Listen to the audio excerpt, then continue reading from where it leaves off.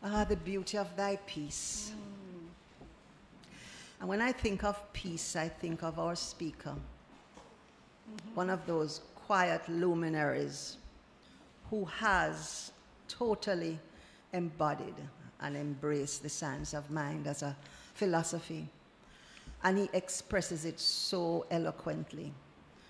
Friends, I ask you to put your hands together and welcome to the podium practitioner, Vance Gardiner.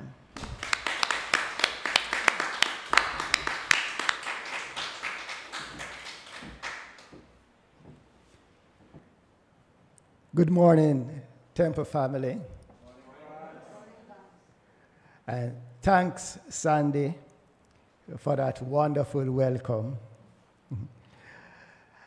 I'll do my best to embody what you have said. If we are one big happy family, no one would have to beg to eat. If we lived in a world of dignity, no man would have to live on the street. If I tell you you're a part of me, there's no need for disbelief. Here is my hand to let you know that what we dream, we all can hold. Apart, we are weak. Together, we are strong. Oh, people, we are writing this song. We are living these words together forever. There's no reason we can't live and be one. Build the world that we want together. For as long as you stand here by me, we'll live on. Good morning, friends, again. As I was listening to Patti LaBelle's fantastic voice singing, I wondered how many people really listen to the lyrics of music, the words of sage and prophets. Do we really listen to each other? And do we really, importantly, listen to ourselves?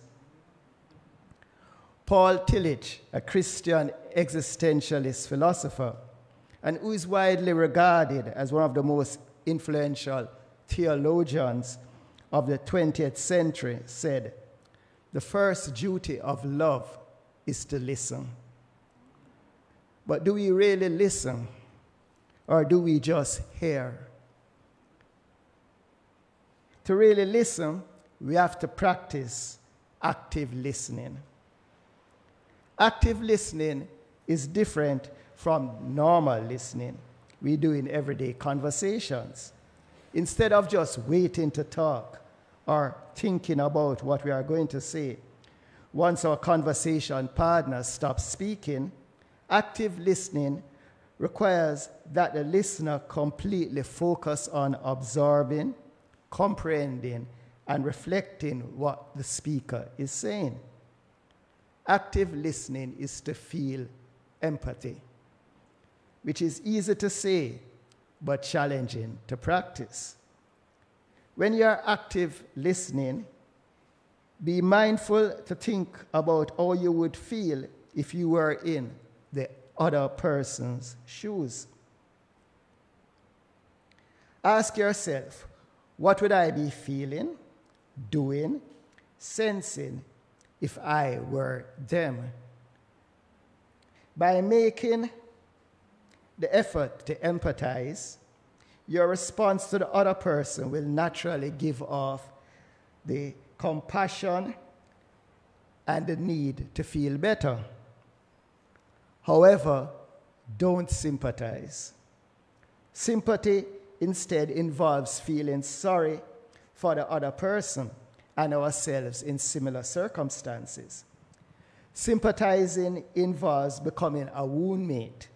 That is, enter into the emotional state of the speaker. When somebody is telling you their sad story, you respond with one of your own, and then both of you relive the negative experiences together, which will help neither. Be compassionate but unattached. To be a healing presence, like the master teacher showed with the raising of Lazarus. Briefly, for anyone who doesn't know or remember the story from the Gospel of John, chapter 11, verses 1 to 44, briefly, the master teacher was told that his friend Lazarus was very ill and needed him. Yeshua, aka Jesus of Nazareth, eventually went to his friend home. Lazarus' sisters, Mary and Martha, told him that he was 4 days late and Lazarus had died. Jesus wept. He then recognized that this was his moment to be a revealer of the truth that life is eternal. And by the practice of faith and true understanding, he could speak his word into being. He didn't allow his consciousness to be lowered, as we Jamaicans tend to say, to be dragged down, by listening to the mourners who told him he was too late and that Lazarus is dead and nothing could be done. We all know the end of the story. Jesus went and told them to remove the tomb and said, "Lazarus, come forth." And that was his great demonstration to raise Lazarus from the seemingly dead. Earlier this year, I became a listener on 7 Cups, an online therapy provider. It allows for persons to connect and chat by text with listeners for all kinds of reasons, from the big existential thoughts to the small day-to-day things that we all experience.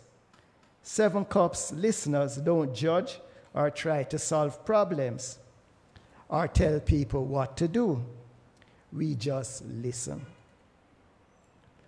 We understand and give the space you need to clear your head and become aware of your thoughts and feelings. Like Sons of Mind practitioners, listening involves paraphrasing for clarity and understanding, uplifting questions to aid empowerment and greater self-awareness, and the full attention to observe what is unfolding. I'm not allowed to offer prayer support, but the members can request that in the chat. It is in my profile that I'm a Sons of Mind practitioner. I have learned and truly believe that most of the issues we face in the world and in our personal lives can be resolved if we practice to actively listen to each other and listen to ourselves. As Marvin Gaye sings, we got to find a way to bring some understanding here today. So as the song says, what's going on? Because war is not the answer. The awakening of our faculty of understanding starts with questioning. Questioning the old ways of thinking that we may have taken for granted. Spiritual understanding is the quickening of the spirit within, our awakening to our spiritual magnificence by listening to and trusting divine guidance, as our inspirational reading told us this morning. Spiritual understanding is raising our consciousness through spiritual practices that develop ears that hear. In Matthew 13, verses 3 to 9, Jesus said, "A sower went forth to sow his seeds. And as he sowed them, some fell along the hard pathway, where many people had walked and packed down the soil. Since the seed could not take root, they were exposed on the top of the soil, and the birds would come along and eat them up. Some fell on rocky ground. The topsoil was loose enough for the seed to take root, but they had no depth. Then some of the seeds fell among thorns. As they tried to grow, they were choked out by the thorns. Finally, some seeds fell on good ground and produced some 30-fold, some 60-fold, and some 100-fold.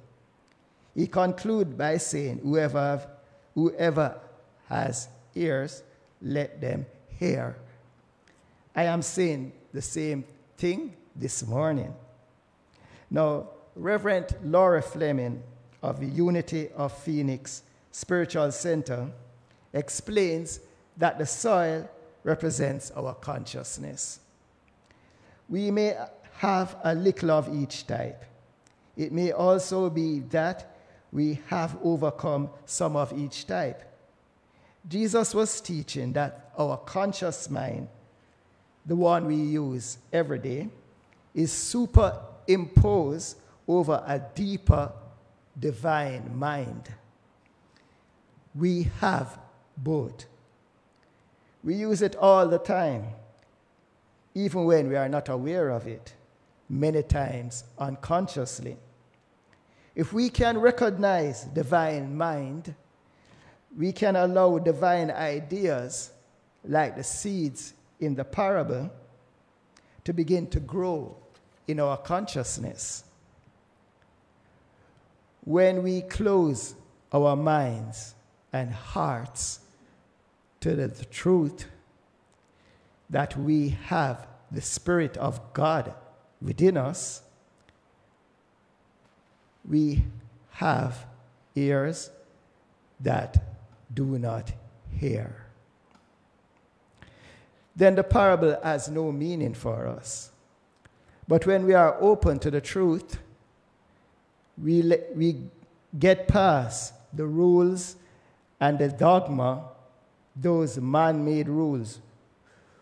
We have come to internalize.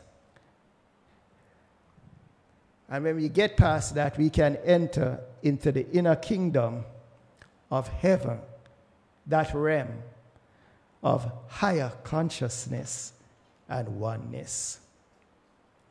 It is important that we take our spirituality, our divine nature, into our everyday experience, represented by the seeds. When we step into the world, we take with us a multitude of internalized thoughts, attitudes, and old beliefs and values. But we can choose to see the spiritual in every material experience. That rocky ground may be our lack of commitment to our own spiritual development that robs us of our true potential. Even our best intentions, represented by those seeds, can be choked out by our lack of understanding or ability to have ears that hear. All seeds grown in higher consciousness produce good fruit of joy, prosperity, peace, love, and abundance, 100-fold or more. We create a world that is centered in spiritual consciousness in the realm of God within when we pray and when we meditate. And if we are one with our Christ nature, we already know that this is true. Oh, because then we have ears that hear. The key to the understanding of this parable is this: there is a divine mind, universal and unconditional. It is our connection to spirit where we access divine ideas. And then there's a conscious phase of mind, which is individual, personal, and localized, as one of my practitioner friends always tend to remind me. We all have it. This is our unique and individual mind. Together, divine mind and our mind are one in all and all in one. Spirit is our eternal identity. As individuals, we all have relationships with spirit. The 4 types of conditions of soil and the rock represent 4 types of human response and understanding to spirit within. When we hear the word of the kingdom and do not understand it, it cannot take root and grow in our hearts. And that is like the seed that is sown on the path.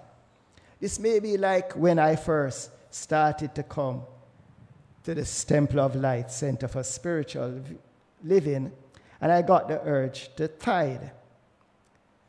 But based upon what I've been taught and experiences the challenges of meeting bills and financial obligations of the time, I did not understand it. And the burdens of meeting day-to-day expenses took it away. However, after doing 40 prosperity course with Reverend John, it raised my consciousness.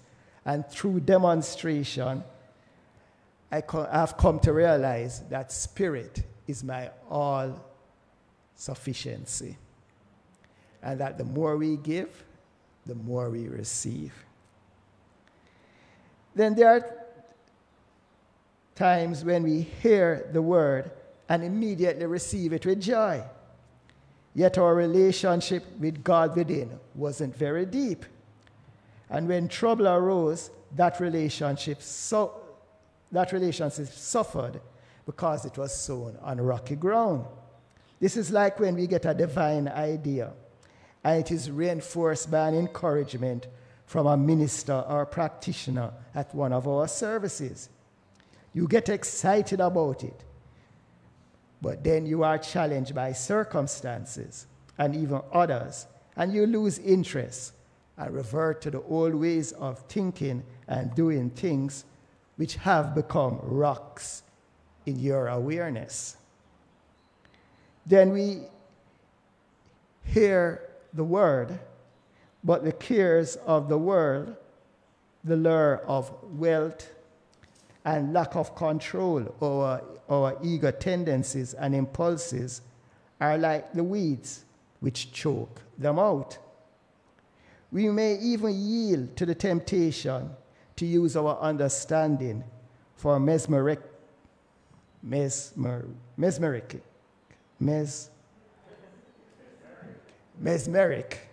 purposes to further our own personal ambitions. And we can point out the examples, the well-known examples, but more challenging is to recognize the times we too have failed to control our own egos and have edged God out of our awareness. But when we hear the word with a consciousness of oneness and spiritual understanding, it's like the seed sown on good soil, and it bears fruit 100-fold. Because we are truly living in the kingdom of heaven, where we experience heaven on earth. In this day and age, we have our thoughts and feelings challenged every day. We are bombarded by the radio, television, books, and newspaper with all types and kinds of ideas. Most of them are negative. The Apostle Paul gave us some good advice for developing this consciousness when he said, whatsoever things are true, whatsoever things are honest, whatsoever things are just, whatsoever things are pure, whatsoever things are lovely, whatsoever things are of good report, if there be any virtue, and if there be any praise, think from the consciousness of having these things. That is my elaboration on what Paul actually said. It would be greater and more advantageous if the news people would write about and tell about the many good things that go on. There are things being done in this world that most people know little or nothing about. And for Lent, we could try to follow Emmett Fox's suggestion of trying to go at least 7 days without thinking negatives. But more importantly, the Master asks us to spend time in the silence, to listen with ears that hear to our divine guidance. Now, silence is not the absence of sound. Silence is referring to an absence of ego concerns, an absence of world thought. That's the silence. And you can do that while you are walking or driving or eating or whatever. This is what we must learn, an absence of ego concerns, an absence of a material sense of self.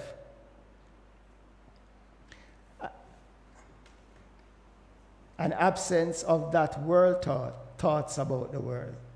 When you have that absence of ego concern, you will have attained the silence. And into that silence, into that inner receptivity that you have created by an absence of the little self, into that silence will flow a conscious awareness of God, and it will show you a new heaven and a new earth. You don't even have to ask for it. Joel Goldsmith in Leave Your Nets, that's a class that we do on Thursday evenings from 7 to 9 with Reverend Ann and Reverend Sonia. It's a class well worth attending. Sorry, Joel Goldsmith tells us, as we come into the realization of the true nature of our being and the true nature of God's being as individual being, in that proportion, we have risen above the circumstances and conditions of human existence. Excuse me.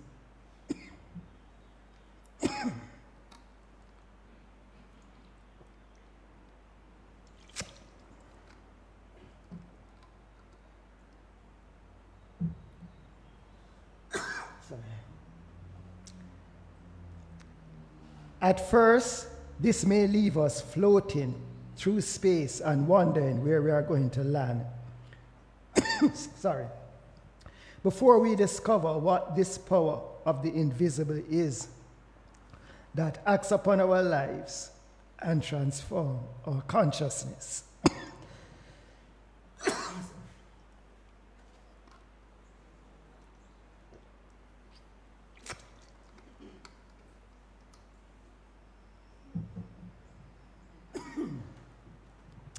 Excuse me.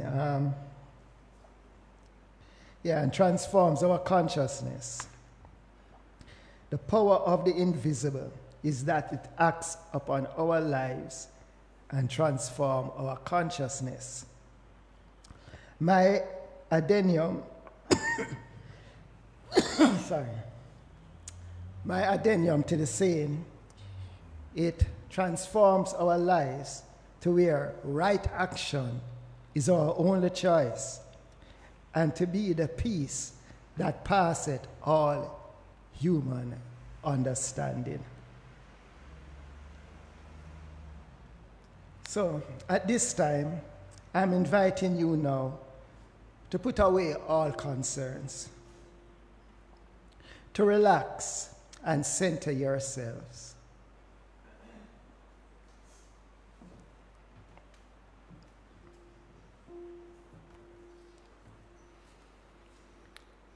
In the silence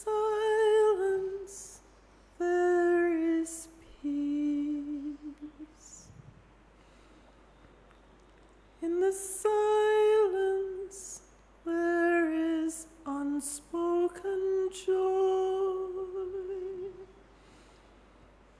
In the silence there's release from a world full of chaos and noise. So I wait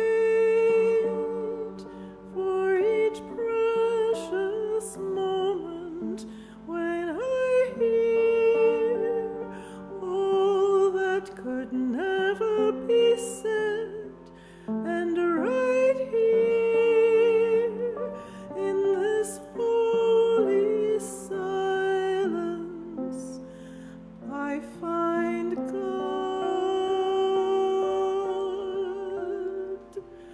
I find myself.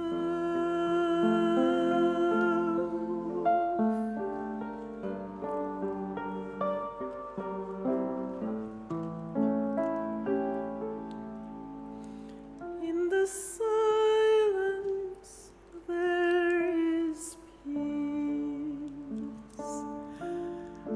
In the silence there is unspoken joy. In the silence there's release from a world full of chaos and noise.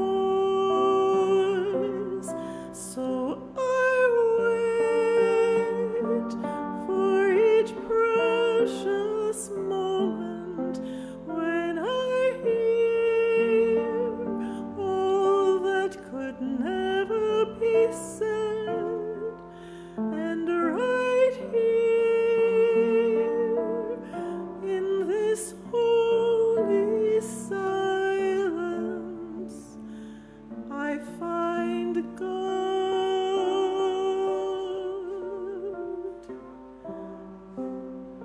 I find God,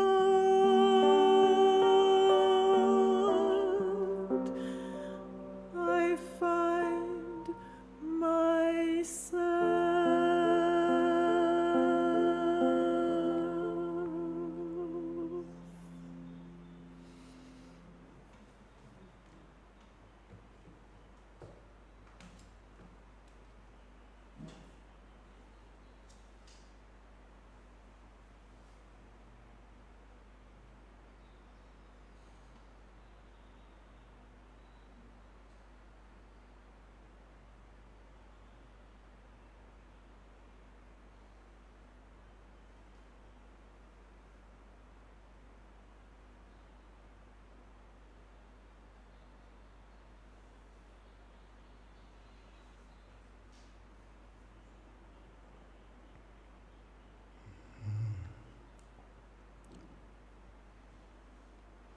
It's refreshing in the silence.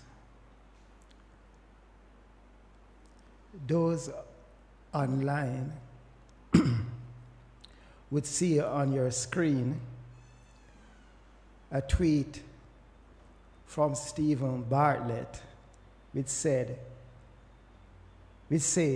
you can read as many books as you like, but if you are unable to read yourself, you will never learn a thing.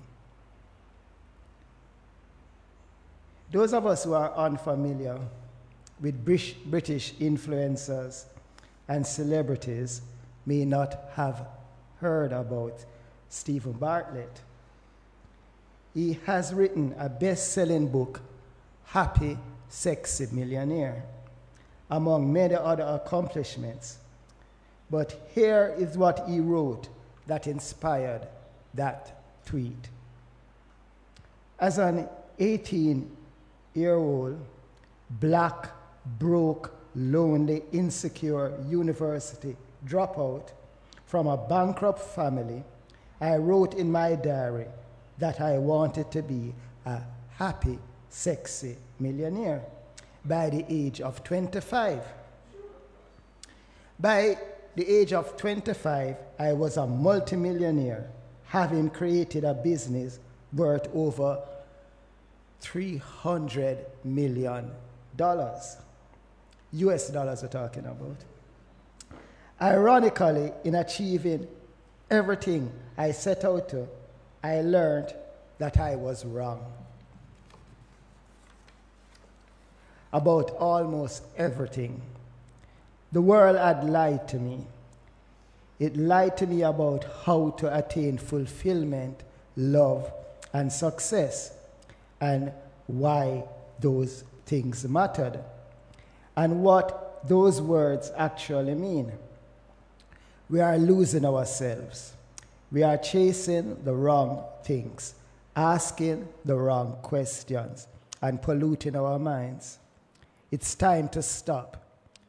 It's time to resist, and it's time to rethink the fundamental social blueprint that our lives are built upon.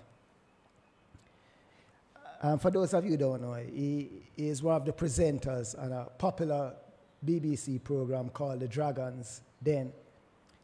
He's the only black member of the Dragon's Den, and he's the youngest member of the Dragon's Den because he's not yet 30 years old. He said his purpose is to help young people from less privileged backgrounds like his, especially minorities who don't always see themselves reflected in certain programs or industries, to feel enabled. And he wants to provide the resources and the tools, like learning how to use social media effectively to monetize their invention. As he wrote to complete the quote, if you never apply the wisdom you have learned, you will never grow. So friends, it is as David Archuleta sings. It's like a symphony. Just keep listening. And pretty soon you'll start to figure out your part. Everyone has a piece, and there are melodies in each of us. And soon you will know how to let it ring out as you discover who you truly are. Others around you will start to wake up to the sounds that are in their hearts. Friends, it is so amazing what we are all creating. It is truly glorious. Namaste.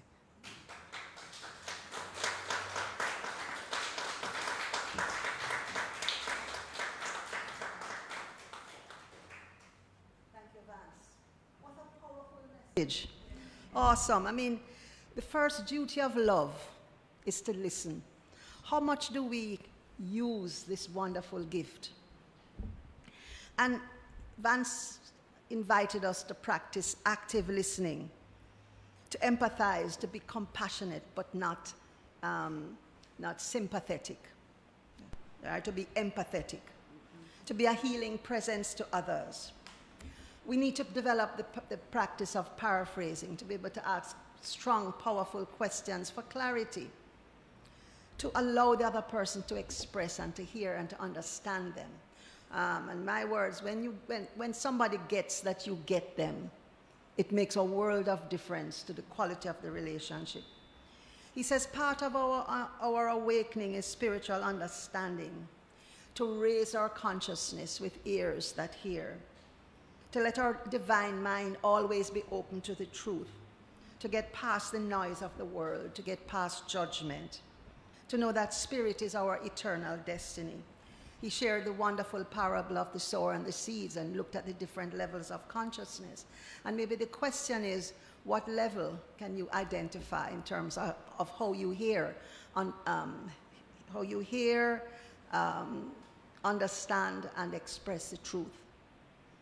So we have work to do, and we need to do that work oftentimes in the silence, for us to find a quiet time to allow the voice of spirit to speak and express through us. Because with the ears of an open consciousness, we shall truly hear. Thank you again, Vance. Let us just give him another round of applause.